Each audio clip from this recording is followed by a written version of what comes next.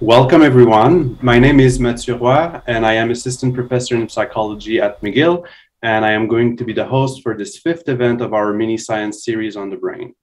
We are located on the downtown campus of McGill's University. We are on the traditional territories of the Haudenosaunee and Anishinaabe nations. McGill has long recognized and honored these nations as the traditional stewards of the land and waters that we work on and meet on to exchange and learn from each other. To introduce our speaker on this evening is the mini science series organizer, Ingrid Berger. Dr. Véronique Bohbot received her PhD in cognitive neuroscience in 1997 at the University of Arizona under the supervision of Dr. Lynn Nadel, co-author of Nobel laureate Dr. John O'Keefe. Dr. Bohbot is an internationally recognized expert in the field of spatial memory and navigation. She made over 150 scientific presentations on memory at national and international conferences and published over 80 scientific articles and one book. Her research has been featured in university textbooks, on television, radio, and in more than 50,000 internet sites that report the potential effects of technology on the brain. She studied spatial memory in healthy individuals from 8 years old to 85 years of age. She also examined spatial memory in relation to various neurological and psychiatric disorders, such as mild cognitive impairment, Parkinson's disease, diabetes, attention deficit hyperactivity, and schizophrenia.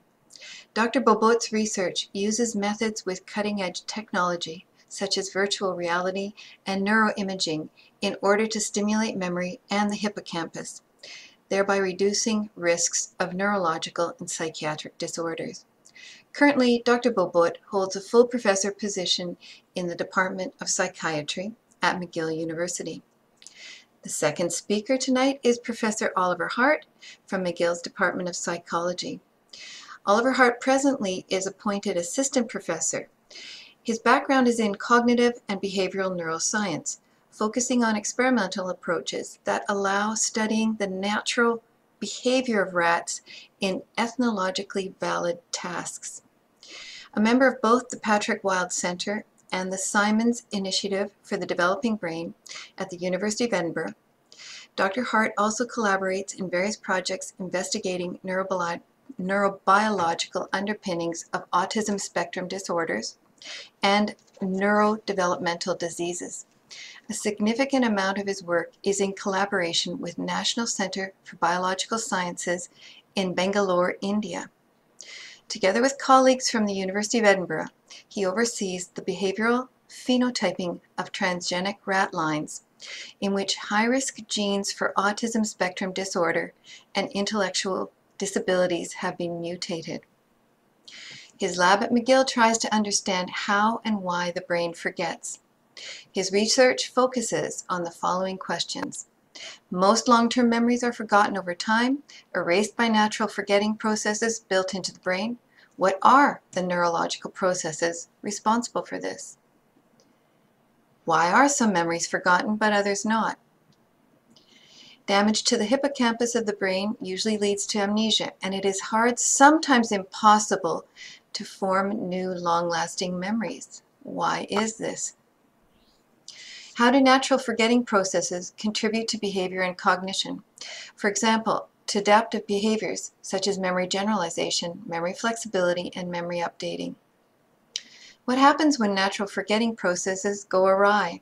Could they contribute to the development of neurodevelopmental and neurodegenerative disorders, such as autism and Alzheimer's disease? Both Professors Bohbot and Hardt studied with Dr. Lynn Nadel at the University of Arizona. We will start tonight's session with Professor Bohbot. The moderated question period will follow Professor Hardt's presentation.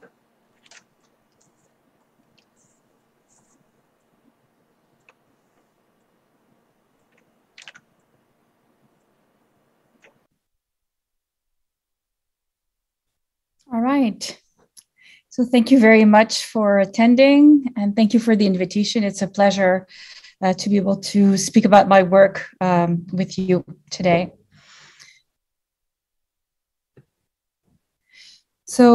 I'm going to talk about the brain and areas of the brain involved in memory and how this function is really critical for healthy cognition and what happens in normal aging and how to avoid risks of dementia. And the part of the brain that's involved in memory is called the hippocampus.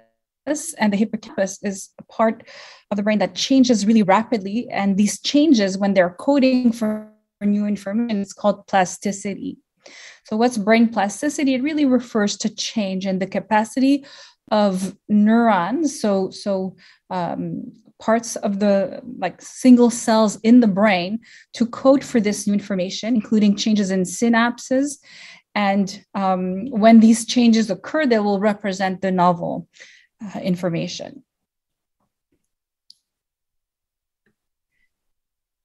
So are all areas equal? The answer is no. There's some areas of the brain that will change more than others. And like I mentioned briefly, the hippocampus is a part of the brain that involves very high plasticity because it's going to code for events that occur in our lives only once. An episode only happened a single time. For example, what did you do at your last birthday? The last birthday when you turned a certain age only happened once. That day only happened one time. And so you need to be able to encode for the event that happened, or it could be what did you do at the last New Year's Eve? So it only happened one time. So to be able to code for that information, you need an area of the brain that's going to be highly plastic. And so then the hippocampus, which is involved in high plasticity, is involved. We talked about episodes, but episodes also happen in a place. So we call it spatial memory. So I see a direct link between spatial memory and episodic memory because the episode will happen in a specific place. So where were you at New Year's Eve? I was at a certain friend's place. We had a certain dinner. We had discussions. We could have played games. There were certain smells. There were gifts exchanged. So all of these little details are associated first with a place. So it's also known in various domains that using spatial memory facilitates acquisition of novel information. We'll actually use space to code for novel information. So, for example, they'll use the method of loci, where they're going to associate the things that need to be, for example, if it's going to be a list of words or digits, they're going to associate it with different rooms in an environment. It could be like different rooms in a house or a palace, and they call it the memory palace. So an example is if you have to remember the word goat and you imagine a goat on top of the dining room table. So when I said that, maybe many of you imagine or visualize the goat on the dining room table. So when you saw it in your mind's eye that way, it helps encode for that memory. So using space, the dining room, help code for the novel information, which is the goat. So, and of course, using spatial memory will rely on the hippocampus, which is highly plastic. And that's probably why memory athletes are so good at remembering information when they're using spatial memory. So spatial memory refers to the ability to learn about the spatial layout of an environment, including the relationships between items in a mental map. We're going to make a map of the space in our mind's eye, and that's going to be helpful for us to navigate when we want to go to a specific location, whether it's our workplace, our children's place, or the grocery store, work, or even how to find objects in your house. And so the hippocampus is actually an area of the brain that is connected to all modalities, all different senses, and it's connected to different areas of the brain, including the frontal cortex, parietal cortex, and all of these regions will have this direct connections to the hippocampus.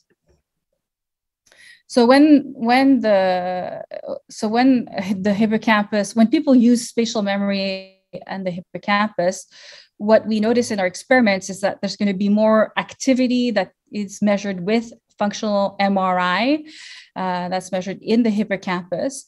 When people use their spatial memory, they'll have a larger hippocampus, and they're also going to have higher scores on tests that measure global cognition. So by this, we mean there's a test here called the MOCA, the Montreal Cognitive Assessment, and it's used to assess whether people have a risk, for example, of having dementia. And so what you see in this graph is that the people that have the highest scores, it's scored out of 30. So people have 30 out of 30 have the best spatial memory. And it's also been shown that when people have a larger hippocampus, they have a higher or greater resilience against many neurological and psychiatric illnesses, also higher self-esteem and higher locus of control. So I'm going to get into more details later, but a simple example of that is if people have good memory, they can better remember what they've done that led to good outcomes, what they've done that led to bad outcomes, and then make a choice when in the future they have to make a decision. They'll make a choice based on their memory for increasing the likelihood of a good outcome. And so there's some research that has shown that the volume of the hippocampus actually correlates to self-esteem and to sense of control over people's lives. So people who have a larger hippocampus have higher self-esteem and more sense of control.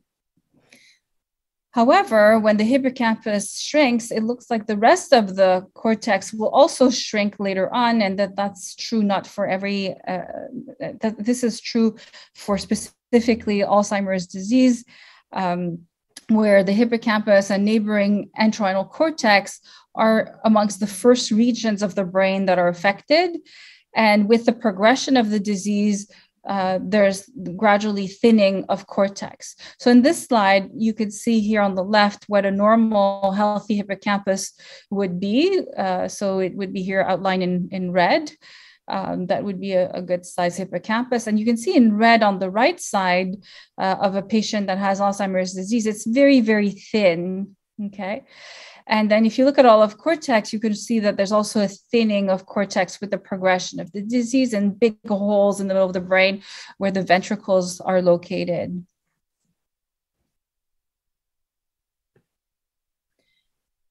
So when the hippocampus is small, it is associated with cognitive deficits and normal aging, but also increased risks of depression, PTSD, schizophrenia, disease. And when I say it's a risk, it means that when people are healthy and have a small hippocampus, they're more likely to later on develop these disorders. And it's been shown numerous times that these disorders are associated with a small hippocampus. However, for a long time, we thought that when people have, for example, post-traumatic stress disorder, the fact that it's disruptive of their lives, that they're not encoding novel information, and it's the disease that's causing a small hippocampus. We thought that for decades, but it turns out to be completely wrong. And the small hippocampus was there before the disease. And how could they figure that out? How is it possible to know who is going to get PTSD, to know whether they had a small hippocampus before the disease? So it was really hard to do this kind of research. However, there's a team at Harvard that what they did is they followed monozygotic twins. One of them had gone to war and the other one did not. And what they found is that the ones who went to war who had a small hippocampus, they're the ones who had an increased risk of having PTSD. And lo and behold, they found that the twin who did not go to war also had a small hippocampus. And both twins had a correlation between the volume of the hippocampus and their symptoms of PTSD. So the smaller the hippocampus, the greater the symptoms of PTSD. And that was true even in the monozygotic twin that did not go to war. What does that mean? It means that it was a pre-existing condition. It's not the PTSD itself that caused the shrinking of the hippocampus, because the monozygotic twin that didn't go to war did not have PTSD. Okay. It was very difficult to discover the same kind of links with depression. So what they did for depression is they followed children, adolescents that had a very, very high risk of having depression because they had a member of their family with severe depression. And they found that the children also had a small hippocampus, even though they were not diagnosed with depression.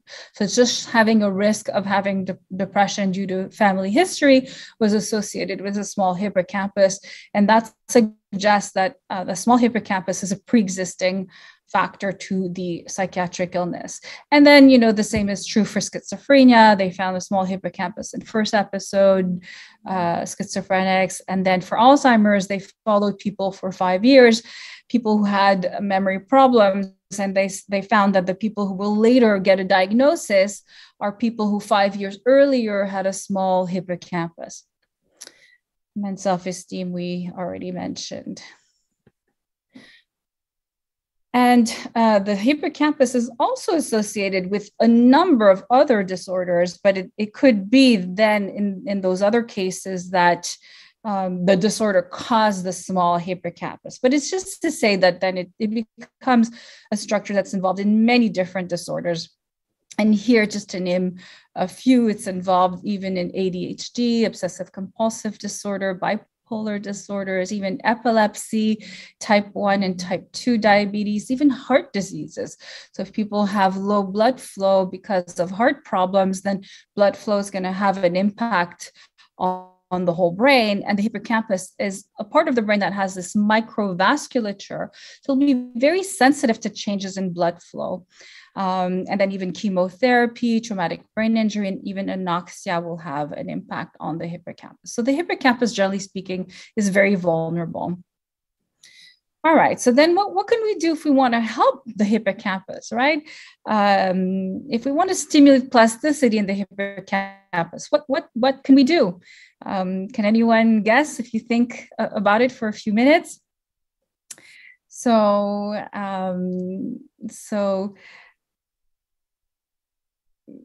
right, so I'm just giving a little bit of time and going to move on.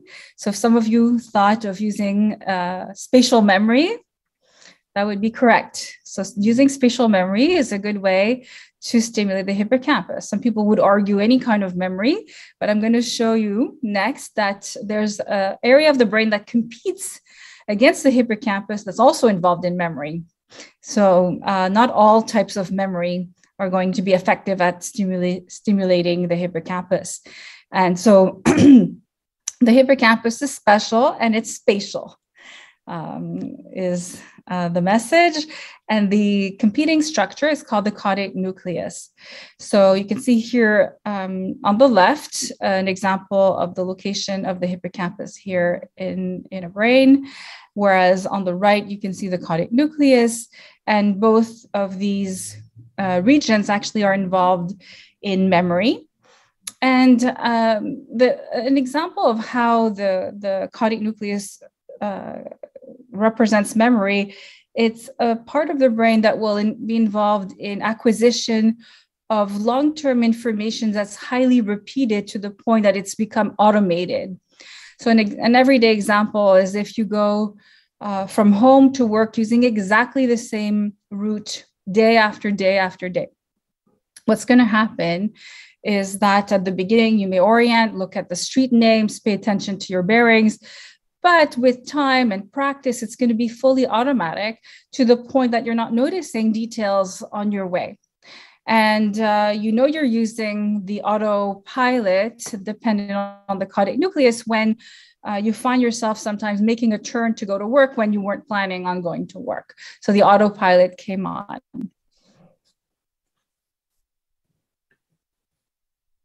So in summary, the hippocampus is involved in episodic memory, spatial memory. It's used to build mental maps, cognitive maps of the space, whereas the caudate nucleus will be involved in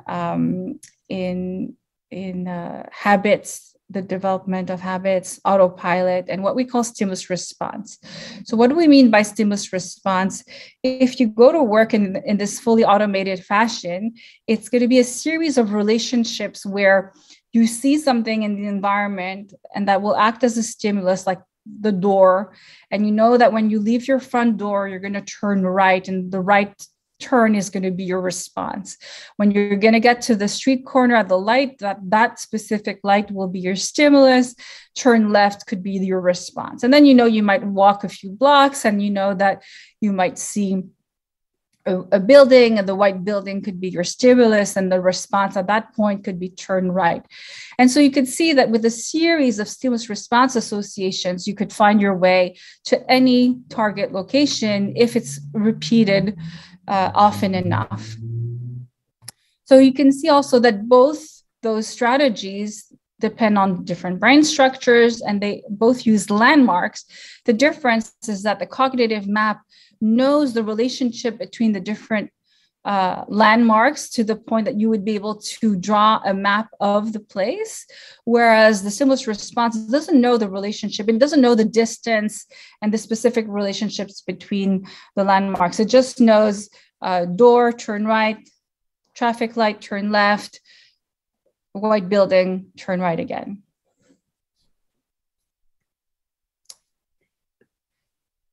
So we ran a number of experiments where we investigated the relationship between these two navigational strategies and the hippocampus and caudate nucleus.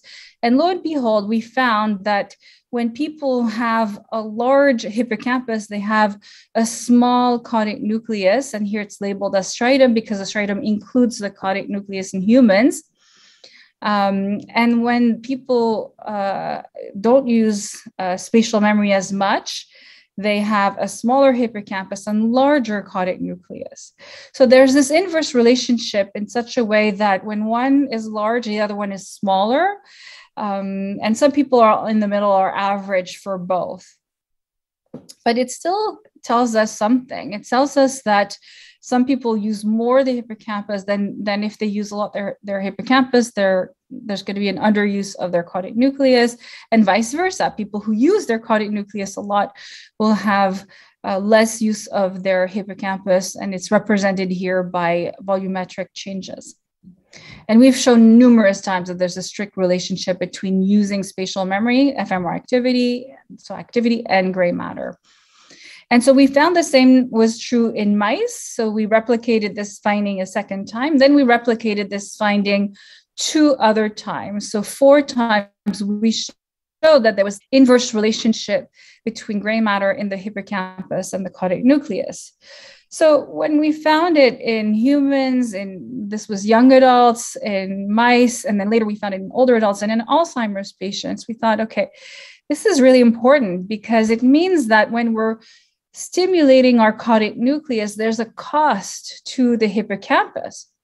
So it means that especially when we're old, we don't want to be stimulating the caudate nucleus because we want to have a healthy hippocampus. In fact, at all ages, but if there's a natural decrease in gray matter in the hippocampus with age, we certainly don't want to accelerate that and risk Alzheimer's disease. And so I remember mentioning this to neurologists and gerontologists over a decade ago and telling them, we shouldn't be stimulating the caudate nucleus of older adults. It's going to increase Alzheimer's. And for them, it just didn't make sense. They said, I don't believe you. You should prove it. And back then, it wasn't really so clear that there could be such a clear relationship between use it and lose it, using a function or not using a function and losing it. use it or lose it. And so it became important to try to identify what are the functions or what are the characteristics associated with the caudate nucleus. And we ran dozens of studies, and we showed that the caudate nucleus was involved in reward-seeking behaviors. It was involved in smoking cigarettes, so tobacco use, alcohol, cannabis, even dietary changes. People who use their caudate nucleus eat fewer green vegetables. They have higher LDL cholesterol. They have poor scores even on a gambling task, but they do have better working memory. All right, so if we wanted to prove that overstimulation of the caudate nucleus has a cost for the hippocampus, what would we do?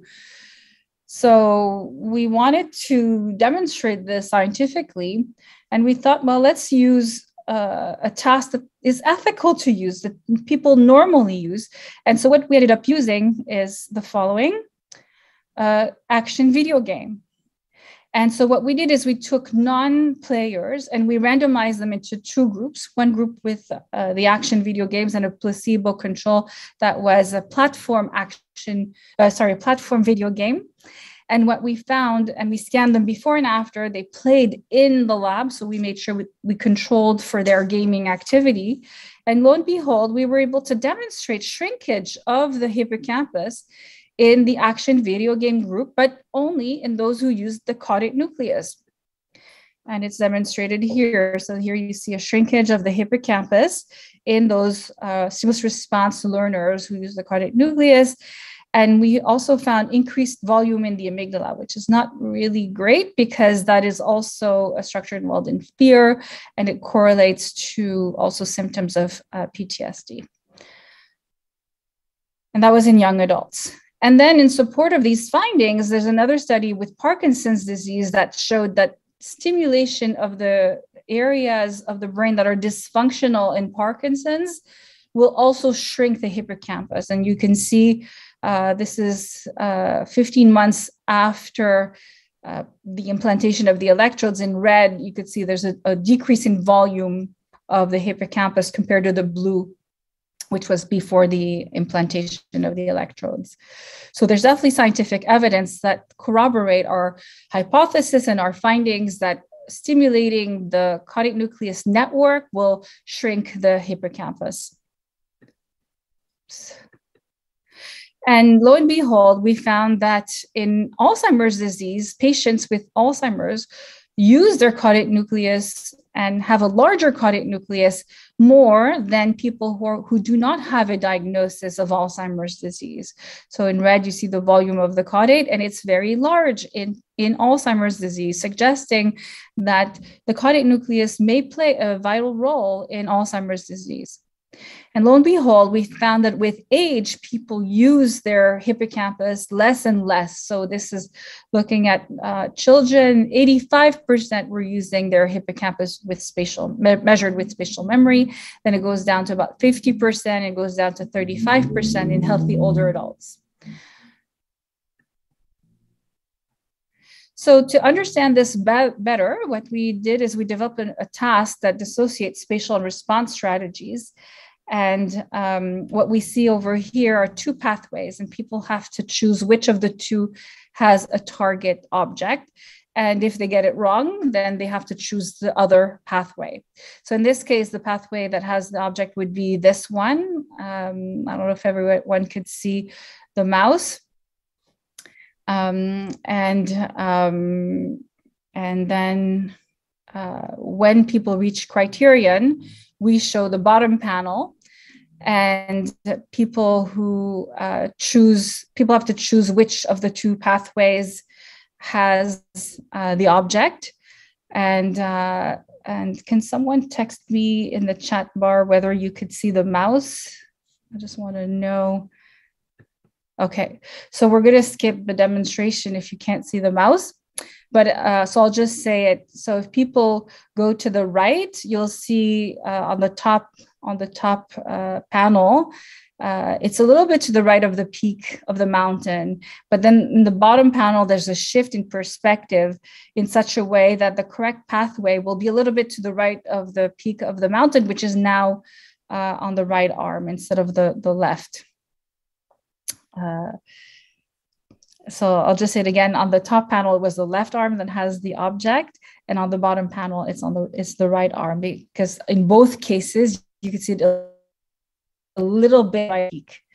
So I don't know if it's clear, but the point here is to train people to criterion, and those who are able to see the exact perspective are using spatial memory.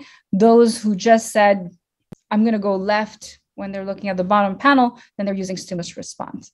And so we tested older adults, and we found that, lo and behold, people who went to the correct place had fMRI activity, nice fMRI activity in the hippocampus. And that was true even if they're at risk of Alzheimer's disease with the ApoE genotype. That is the one that's the most highly associated with Alzheimer's.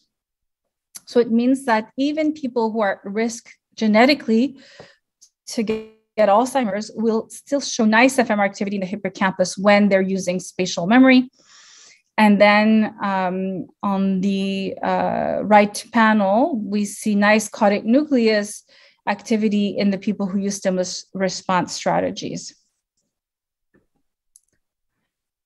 And here we see that people who use spatial memory also had normal gray matter in the whole brain, and it was not distinguishable from people who are not at risk of Alzheimer's disease, which we see here on the bottom right. So on the bottom right, there's no difference between spatial learners who had the E4, that's the genotype that poses a risk for Alzheimer's disease, versus the E3. Whereas if you look at the left slide, we see shrinkage in the response learners, or more to say it the opposite way, more gray matter in spatial learners, even in the E4 group. And why this is important is because when there's shrinkage, it's a predictor of who's going to get diagnosis of Alzheimer's disease later on. So what this slide shows us is that people who use spatial memory have more gray matter in an area of the brain that's vulnerable to Alzheimer's disease, where Alzheimer's begins. Here it's the entorhinal cortex. This is true also for the hippocampus. So spatial strategies is protective against having a atrophy in the hippocampus. So to conclude, I'm just going to show one final experiment that where we try to stimulate the hippocampus with spatial memory using Vibo Life, that's placed in ecologically valid environments.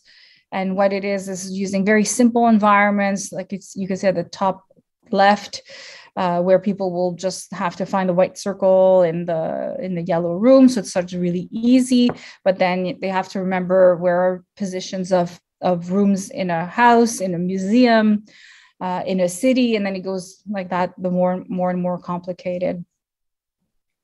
And lo and behold, we found that there was an improvement in memory in the experimental group. We did see a mild effect in the placebo group. So the placebo involved watching TV programs, documentaries specifically. But the placebo did not improve as much as the experimental, but it's still worth to mention because there are a lot of reports out there showing a placebo effect. And however, the placebo group did not show growth in the hippocampus, which is contrary to the experimental group. In the experimental group, we see nice growth in the hippocampus, which we see on the left of the panel of slides. And of course, we had very good subjective reports where people felt more confident to navigate on their own and to take different paths, etc. And they felt they forget fewer things around the house, and generally speaking, it affected their well-being. So in summary, training to use spatial memory or cognitive maps will increase gray matter in the hippocampus, whereas action video games will shrink the hippocampus of response learners, those who use the caudate nucleus. And spatial memory users will be protected against neuropsychiatric disorders such as Alzheimer's disease, even if they have a genetic predisposition, like I showed with the ApoE4 group. And with this, I want to conclude by thanking my collaborators. These studies are very, very large, involve lots of people. So I have 3 slides of names here, and then the donors, and this is my latest team, the team who did all of this research. And thank you for listening.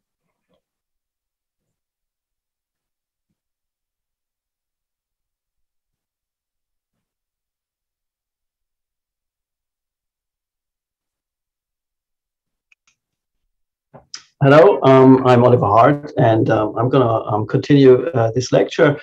I'm going to focus on how and why the brain forgets, which is in some ways related to Alzheimer's, and at the end of my talk, I will try to make a link. Before I start, I would like to acknowledge the people that work with me on this. So first is Dr. Virginia Megas Blanco, who has been working with me on most of these tasks. We did most of this together.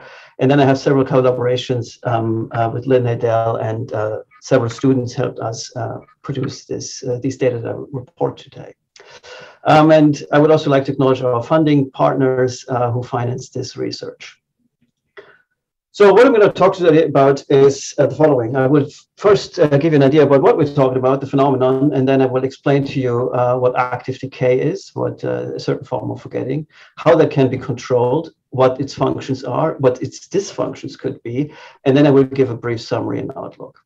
So let's start with the phenomenon. We all are familiar with this phenomenon. Most people complain constantly that they forget everything. That's a pretty big thing. And interestingly, memory research, as we know it, started with this famous forgetting curve. Was a guy named Hermann Ebbinghaus who studied memory, and he taught himself all kinds of lists with nonsense syllables that look like this, and then he just asked himself to recall it. And what he found is this peculiar function. That means that memory is really good shortly after you learn, and you learned all these lists to perfection, but then rapidly memory goes away, and that's a real big issue. And shortly thereafter, someone observed, well, actually, what really is puzzling about memory is not that we have memory, but that we lose memory. And to this day, it's pretty much unclear whether this curve here represents this loss of memory over time, represents some form of glitch. And that is actually what most people still believe. It is a glitch, and memory shouldn't be like this. Or whether it reflects the workings of a built-in dedicated memory process. And I'm going to try to convince you today that that's the main reason for forgetting, that actually forgetting is by design, that our brains are designed to forget, and that without that, they wouldn't work in the first place. So it's a long history, therefore. I mean, people worried about memory forever, as you can relate to. And so the standard explanations that are from the 16th century and haven't changed much are, well, the memory is forgotten here because we have a storage problem, or we can't get it out. It's there. It's a retrieval problem. We cannot get to it. That's another option. Or memory is disrupted. I mean, I make this a little bit bigger because that's what I'm going to talk about. And disruption means, well, it can be somehow broken up or smeared up. And that is actually the cause of memory that I will focus on today, because it seems to be that is the major cause, or the major reason why we lose memories. It's a disruption of existing memories. So these two forms of forgetting are illustrated here. So we talk about interference when you have learned something and then new stuff comes in, new learning happens, and that somehow overwrites the existing memory. And at the end, you have kind of a mushed up old memory and some predominant new memory. So that's an interference. This new one interferes with the old one. And then we have memory decay. And that's a very simple idea. And the idea means that, well, you have a certain memory that's a really good long-term memory. But then over time, this memory kind of fades away and is eventually lost. And in the history of psychology, this second explanation of forgetting was quickly dismissed as something, well, there's no mechanism. Nothing just falls apart over time. And so most people focused on studying interference. And but then in the last 10, 15 years, this decay concept came back, and it came back very strong, and it came back in a new form. And the new form basically is called active decay. And active decay is the concept that this loss of memory, this falling apart of memory that we observe over time, is the result of a built-in forgetting process that is out there to erase existing memories. In order to understand that process, I will first briefly explain to you how memories are formed. So Ramon y Cajal was one of the first to propose that memories are actually kind of sitting or implemented, so to speak, at the connections of neurons. And these connections, here you see hippocampus, the drawing of Cajal, where he shows these neurons here with the long projections, and the synapses are made here. That's where neurons interact. And you can see that here in the graphic. You see that's a neuron, and a neuron has an input and an output area. And it makes connections here at the output area with other neurons. This here at the input area, you see another neuron making connections. So if you look closely at this area where these two neurons connect, there's actually a place where the one neuron ends and the other one begins. And a lot of learning is modifying this part of the neuron where the information is supposed to be received. You make a connection stronger by making this connection better. And how does that work? Well, the standard model looks like this. Memories are formed this way. You have a stimulation at a neuron, and this stimulates a certain form of connector or receptor, we can call it. And actually what it does, it tells this connection here, you have to change. It's sending a signal to change this connection. That's the first step. And then the connection is changed, and it's usually changed by making it stronger. And stronger means a certain type of connector is inserted. This connector allows the information to just transmit better. It makes the connection stronger. And we increase these connectors at the synapse and believe that that is how long-term memories are formed. And then once a long-term memory is formed, it is maintained. So how do you keep it? Well, you keep it by making sure that these connectors do not go away, so that make the connection stronger. And that is actually the standard story of how memories are formed in terms of the connections in the neurons. So what forgetting could be then is actually very simple. Forgetting could be the result of removing these connectors that were added into the synapse to make it stronger. And there's a dedicated removal process that involves all kinds of signal and cascades that is built into the system and that pulls these receptors in. And if you pull them away, which is a natural process that can happen in certain conditions, and you make this connection weaker. And if it's weaker, again, it goes back to baseline how it was before learning. So the idea would be, well, we could test this hypothesis that actually there's a proper removal process by just blocking this removal of the receptors. And if you block the removal of the receptor, then we shouldn't see forgetting. So there should be no forgetting over time. And that's the question we asked. And that's how we did it. So we used rats for this. And what we did is we taught the rats the location of two objects in a square box. And then we asked the rat, do you remember where these objects were? And we asked the rats like several, distances to the learn, like 3 days later, 7 days later, 10 days later, and so on. And then we measured how good the rats could remember these objects. And we saw that 3 days after learning, they're pretty good at remembering that. But if you wait longer, after 14 days, they are basically at zero. They do not know anymore where these objects were. And that kind of drops like about a week after learning, it's gone. So what we then did is, well, we thought, okay, let's test our idea that this loss that the rats here have, that forgetting, is caused by the active removal of the connectors that they put in during learning that to make the synapses stronger in the brain area where that memory is stored, the hippocampus. And we have a little drug that can do that. And so our idea was, well, we train the rats, and then while we wait here during the waiting time and they don't do anything and just sit around in the cages, we infuse them into the hippocampus with a drug that stops these receptors from being removed. And that's what we did. So this 3Y is basically the drug that blocks this active removal of these receptors. And we trained the rats, infused it for 13 days, and then asked the rat, okay, do you still remember this? And the control group that basically got saline water, so to speak, an inactive drug. They, of course, didn't remember anything because after 14 days, rats forget that. But our group, where we blocked the removal of these receptors, that group had very good memory and had exactly the same level of memory, just like after training.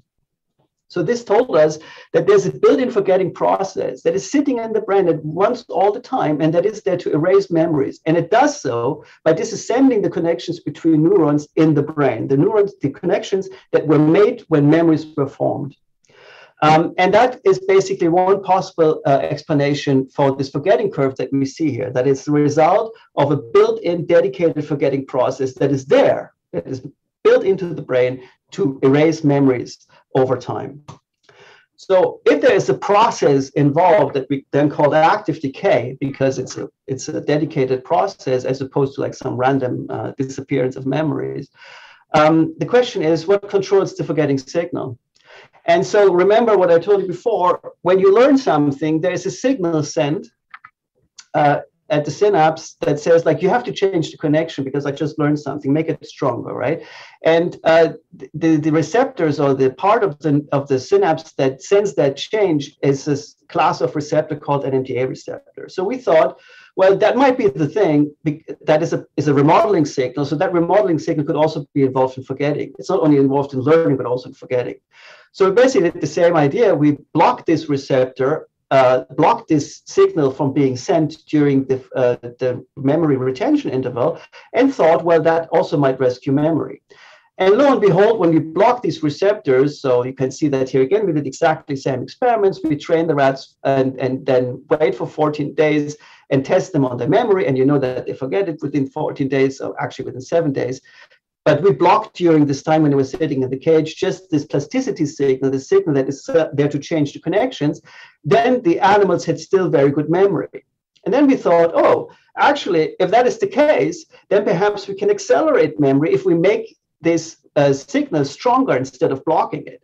So we did the same experiment. We enhanced the signal, the plasticity signal, saying like, you have to change instead of blocking it.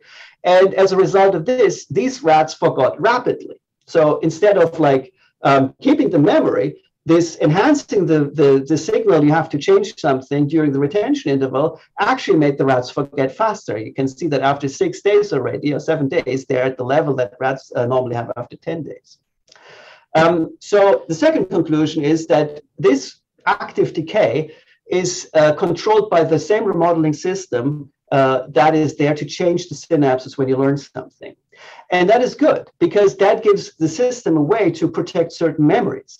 It can actually just do that by changing the strength of the remodeling signal. So you could imagine the run-of-the-mill everyday memory, like what you had for breakfast today, is not very important. So perhaps that is characterized by having a lot of these change me signals there, so that a lot of receptors that can send that signal change me. While you have a memory that's very important, you could think like, oh, actually, we don't want this to be plastic. We want this to stay as it is. So we remove the signal that can initiate a change. And so basically, if we have that connection here, it can send a very strong decay signal, and this memory will go away.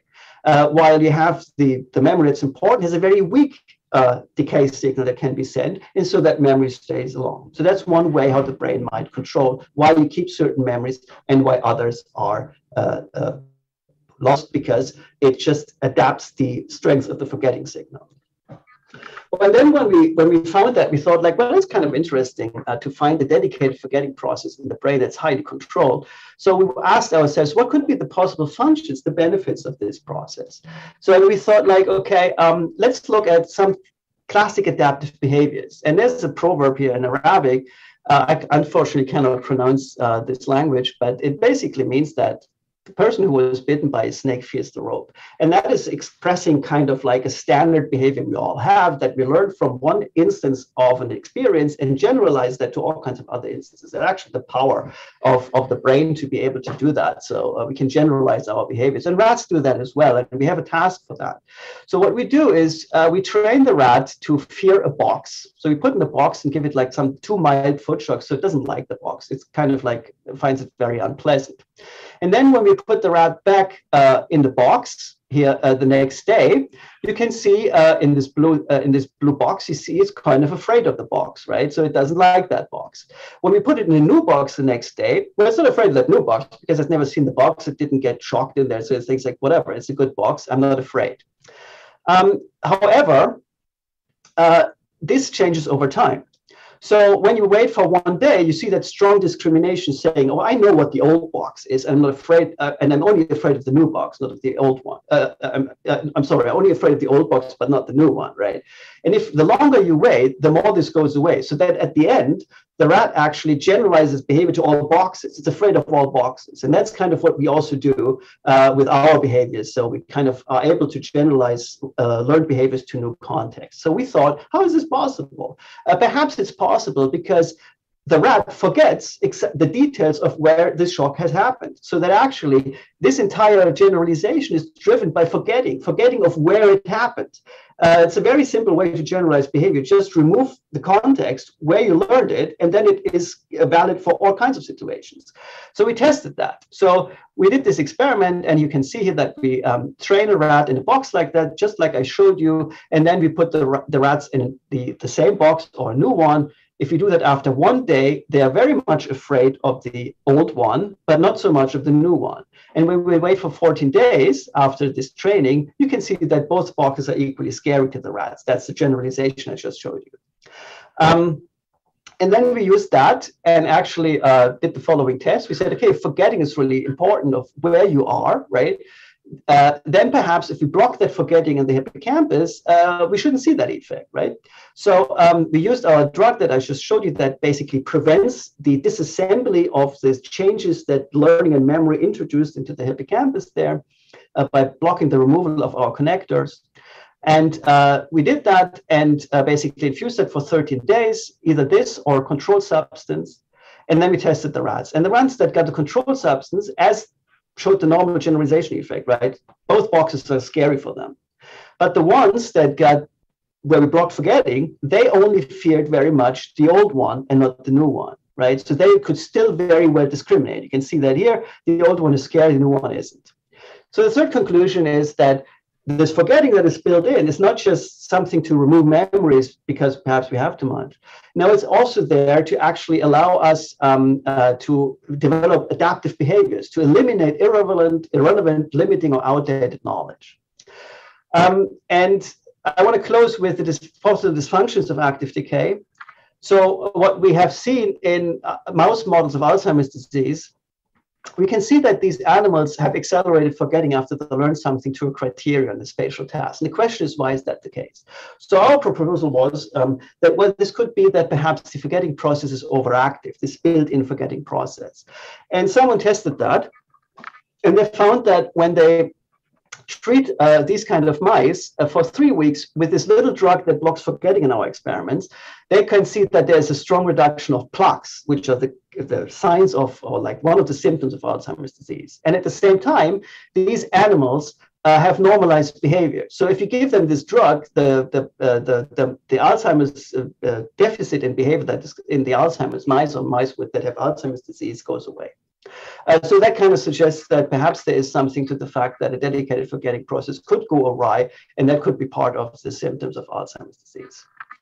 Okay, so that's the last slides. The question is, why do we need decay? Why do we need this process? Well, we could complain about it, but the reason actually is that the brain just encodes too much. It is a promiscuous encoding device. It makes memories constantly, and at the end of the day, it has to deal with a lot of irrelevant memories.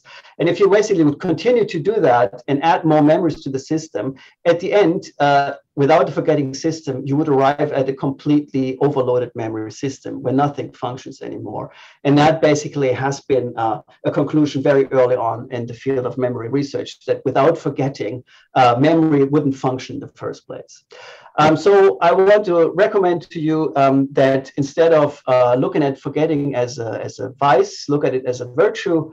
And compare that perhaps in this analogy to what happens in Greek afterlife when you have to enter afterlife in Greek mythology. The assumption is you have to drink from the rivers of Hades, and one of the rivers is Lethe.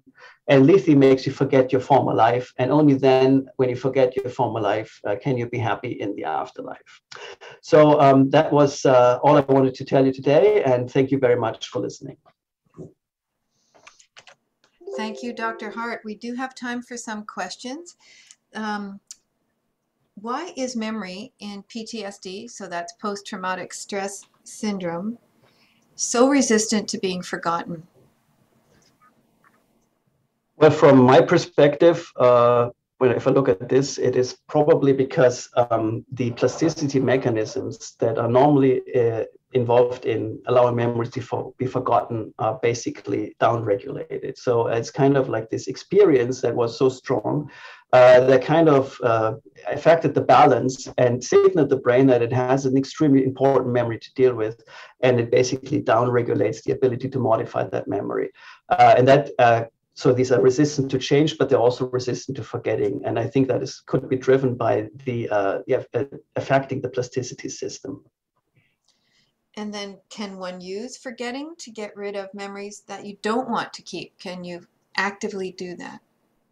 Yeah, this is always the issue with these experiments that we do in science, in basic science. I cannot, the methods we use are at the moment really hard to implement in humans because the administration of the drug would be systematic. It would affect everything in the brain. But there are methods based on reconsolidation approaches where specific memories can be targeted and their emotional aspect can be weakened. So for example, if you have a certain anxiety disorder or panic or something like that, a phobia, you could use that system to downregulate the severity of it without losing the memory. There are methods to that, but there's currently nothing short of a brain lesion to get rid of a memory. Thanks. Dr. Bohbot, what should I do to keep up my memory? Well, all right. So, well, after hearing Dr. Hardt, I would say repetition is important. So there's a lot of old research showing that with repetition, you actually minimize forgetting. Rehearse. But if you want to specifically stimulate the memory dependent on the hippocampus, I would say, like from a day-to-day perspective, try to recall information that you've seen during your day.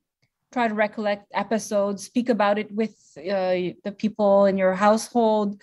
What did you do today? Or try to remember what you ate yesterday, the day before, remember events. Just keep rehearsing. If you can practice building spatial maps of your environment, of your bedroom, of your local neighborhood, your house, etc., and then just go more and more complex. Just keep practicing. When you're navigating in space, try to remember where things are, not always following a GPS. Try to use your brain. So just use every opportunity that you can to use your brain. I really rely on those location apps I really need them. Is this healthy? Is that? So everybody uses them. Everybody can use technology, and it's great that technology is there to help us. I would say that try to use technology so that it depends on you. You don't depend on it. So in other words, use the map before you navigate, before you go out. Look at the overhead map. Memorize the steps, look at the routes, like which streets is the suggested route, and try to memorize it so that you're actually active when you're navigating, not passive following instructions. Because if you follow the instructions, you get into a stimulus response mode where, oh, she said turn right, okay, turn right. She said turn left, okay, turn left, right? So then it puts you in a very passive stimulus response mode, which is not very healthy for your hippocampus, as opposed to if you're actively looking at details, actively trying to learn, trying to remember where you were. Oh yeah, this is how I have to get back. Try to turn it off on your way back. Use your memory. Sometimes we don't know where we have to go and just take a wild guess, give yourself time to take a wrong turn, it's actually okay. I even have a study showing that the number of errors correlate with activity in the hippocampus.